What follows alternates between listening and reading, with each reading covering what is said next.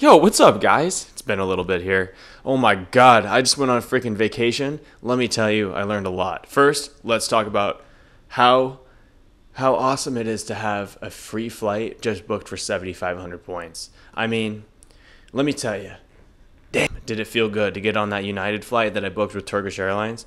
Just knowing that, like, holy shit, this shit was free, bro. Like, basically, like 7,500 points. It was really exciting. You know, that actually worked. Shout out to you, whoever it was that mentioned you can add Turkish Airlines booked United flights using the United app. So if you're not familiar, guys, I just booked a freaking flight to Seattle from New York, and I thought, why not just share my experience on how it all went. I finally went to a lounge. I don't know how many of you guys know the Jake Mercury YouTube channel, but if you do, you know that I've had priority pass for quite some time here. And unfortunately, your boy's been denied multiple times. That's right. Multiple times when trying to get into freaking lounges. And let me tell you, it just grinds my gears quite a little bit. So I was finally able to just, you know, say, fuck the Venture X, bro. Use my Chase Sapphire Preferred. No, Reserve, and get into a lounge. And you know what? This was so worth it, bro.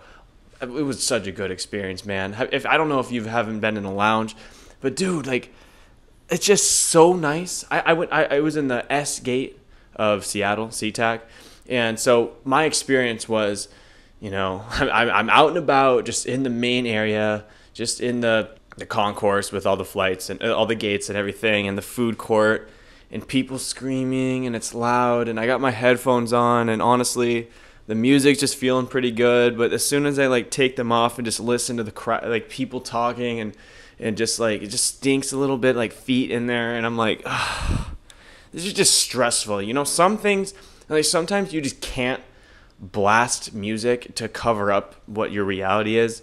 I know that can kind of help with it when it comes to, like, you know, just listening a little bit, but when it comes to like your smell, you just can't make the dirty feet smell go away until you press the elevator button right under the sign that says lounges. And so that's exactly what I did. I walked around until I found that lounge, and it was the Club Seattle lounge, which was honestly a pretty average lounge. But guess what? It's still a lounge, and let me tell you, I was excited. Yo, what's up, guys? I'm in a lounge right now, first time ever, bro. It's kind of fucking weird recording me, I'm not gonna lie, but yo, I'm sipping on some cucumber water right now. Infused cucumber water. It's pretty sick. Fuck yeah.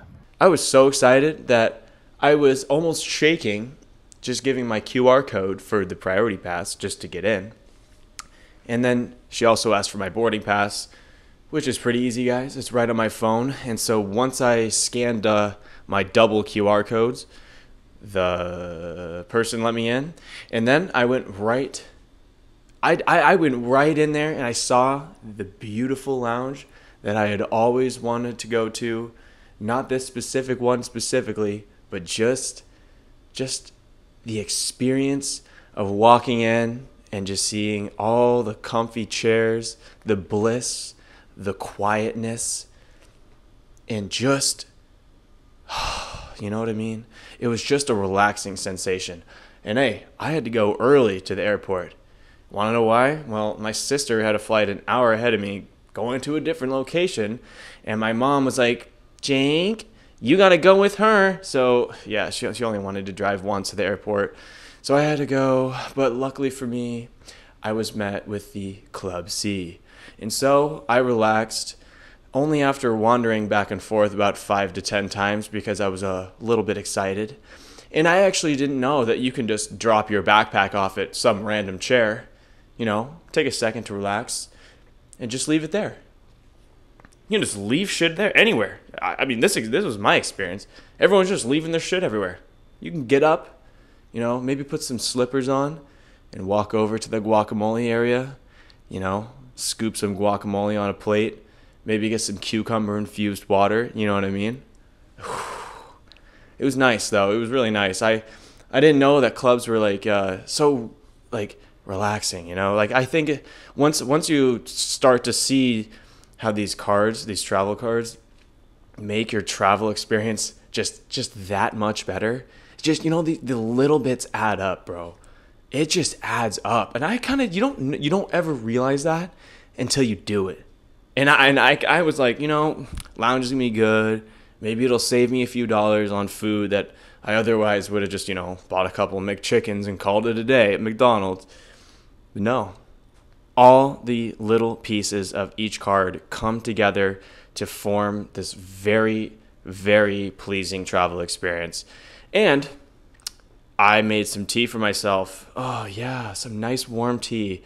That's exactly what I need because I got the aisle seat and I can pee all night because I can get up and not have to bother anyone. So I drank all that cucumber-infused water, as much caffeine-free tea as my heart desired. And hell, why not? Why not get a decaf double espresso shot? I just like the taste.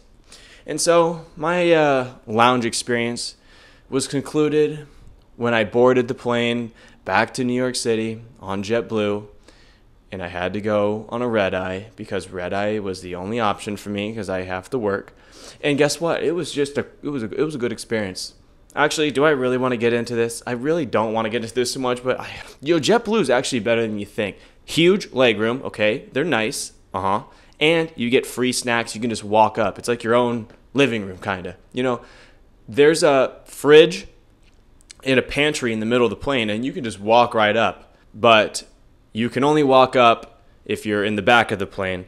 If you're in the front of the plane, you can just ask somebody nicely, or you'll walk backwards. That's right, I said back to the fridge. That's because you're probably going to be laying down in one of the new, I don't know if it's new, JetBlue Mint suites. That's right. I saw it. I had to walk right past it on my flight back home. 6 hours, guys. It's not fun. It's not fun being in economy for 6 hours. I'm just, I'm starting to get tired of it, okay? Especially when it's overnight. Red eye means, literally means you get freaking red eyes after the flight. Like, bro, I did that, bro. It just, my eyes were killing me. I'm so tired and delusional, and I just thought it would be so nice to have a JetBlue Mint suite, cross country. You get to lay down.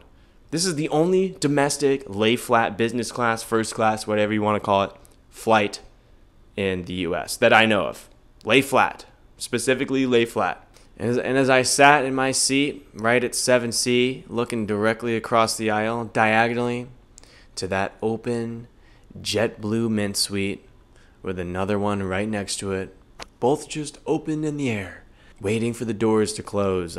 Peeking up and looking at the flight attendant, just staring her down, waiting for her to close that door, because as soon as that door closes, that's right, I'm going to ask. And what was I going to ask? Well, I was going to ask to move to one of those JetBlue suites. And then I got a little nervous. I started to shake a little bit. I'm sitting in 7C. This is two seats into economy, because the first 5 are your Mint suites.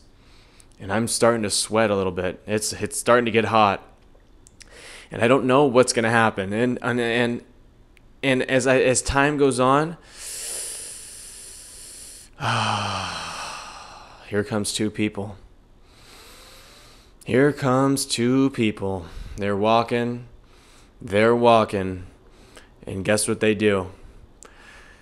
They keep on walking right past me, baby. We could still get it if we have the chance. So after those 2 people go by, I'm still looking at those seats. They're right there. Oh, man, wouldn't it be nice to recline and sit back and relax and have a pillow on your plane to take a nap and go to bed to avoid all the red eyes and the blood vessels that you get with red eyes. And so I started to look it up. I was like, does JetBlue actually move you if you ask? Can you sit in an empty first class seat? Does somebody get upgraded every time? And then I started to remember, they probably would have given it to someone with status. And I kind of didn't think about that. I forgot. I had my eyes on the prize the entire time, and I don't have any JetBlue status, so they're probably not upgrading me first. Plus, they already upgrade that before they know what's going on, if that makes sense, unless these people no-show. But what ended up happening is, that's right, ladies and gentlemen, I didn't get it, okay?